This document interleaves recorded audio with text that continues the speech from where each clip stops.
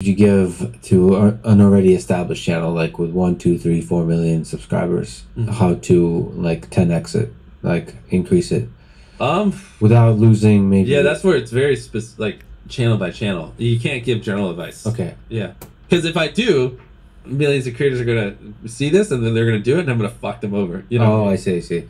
So let's say I have like 2 million subscribers on this podcast. Yeah. Like, how would you 10x that without sacrificing what it is? 10x your stuff. Does it matter? So you've talked about what's success. Yeah, it's different for everyone. Like, is 10xing your definition of success? No. Well, then it's gonna, right off the bat, it's hard, because if you don't give a shit about 10xing, it's even harder to 10x. He does this because he likes helping people. That's one thing I've found throughout this day. Every time I talk data, it's so funny with him, because it's like, you know, you could do this to get more views, and he'll just be like blank. Honestly, like, that doesn't register anything. Yeah. He just like doesn't care, which is, it's really cool. I'm really nervous about that. I'm really nervous about the numbers affecting, because it's so fun. Yeah, it's so fun to focus on the numbers, and I'm really worried about that. But at the same time, you should be cognizant of that, because you've created not just some of the most watched videos, but some of the most amazing videos ever. So it's there's a strong correlation there. It's not like you're selling your soul to make a highly viewed video. It's actually, if you look at the metrics, it helps you understand what is compelling and not. And so I feel like I am I feel like there's some value to investigate what work, when people tune out and when not, to be more data driven, even on podcasts. But I'm really afraid of that. On the flip side, I think part of the appeal is that you don't care about that kind of stuff.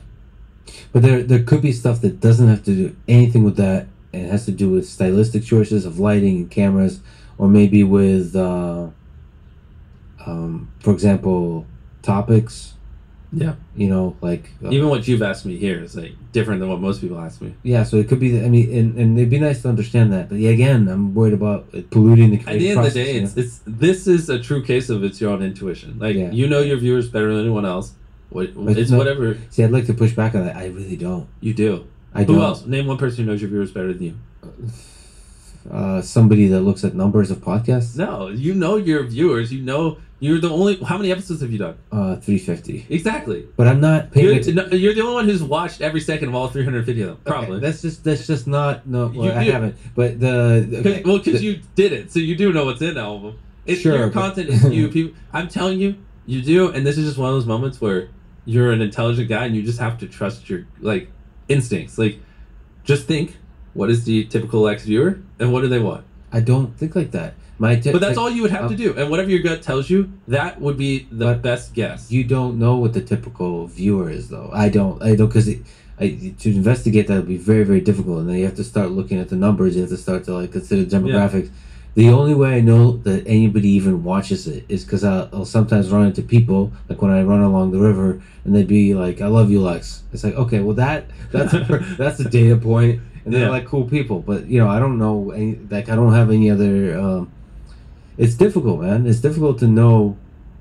It's difficult to know who listens to podcasts. It's difficult to. Do you have a sense of who's? I mean, like you're so huge that everybody watches. Yeah. But no, I still do. I'd say if you were to just put a gun to my head and you're like, all right, we're gonna pick a random person that watched your last video, and you have to like roughly guess what they are, and if you're not close, we'll kill you.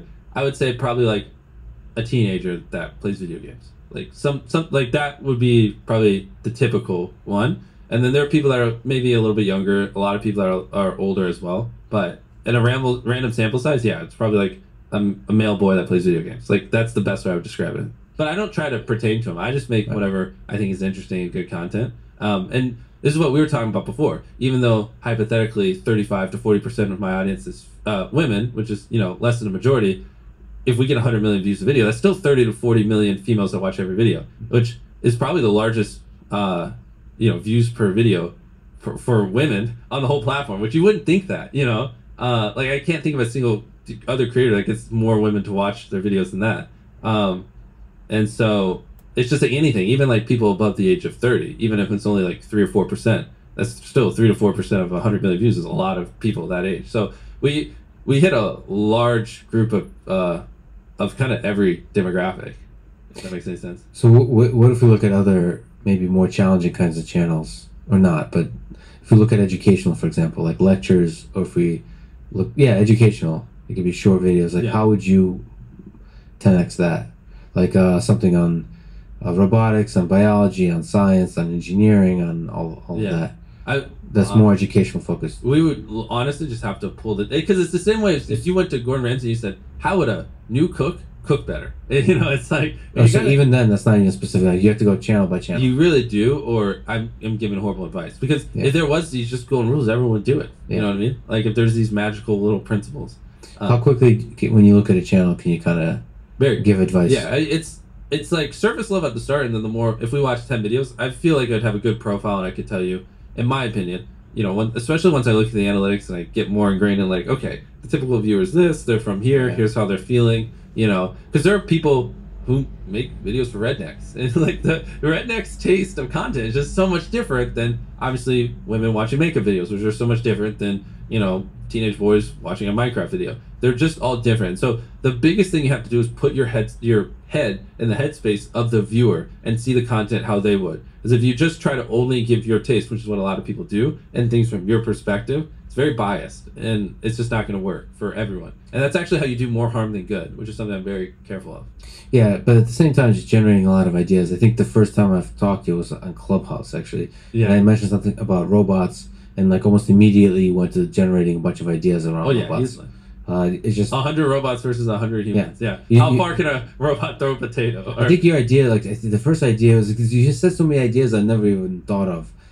But it shows the value of basically brainstorming with people that think differently. But at the end of the day, my ideas are probably, you know, might lean towards some people a little bit younger than your audience. Like some of the stuff. But there's still ideas. Like I think the first one you said, because we're talking about quadruped, like robot dogs. You said to replace a biological dog with a robot dog and see if the owner notices something. You're just quickly brainstorming different ideas of like how. This was years ago. I remember that. Yeah.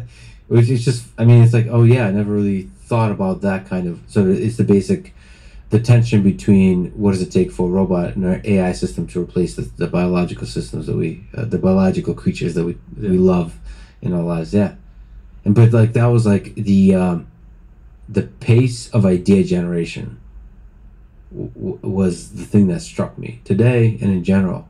It's like that's how you get at good videos is you keep it's much easier to make a video around a good idea obviously than a bad one. Like you just send yourself up for success. Okay, so that's for 10xing already popular channel. What's the hardest number? You said the numbers that matters: click-through rate, average view duration, and surveys.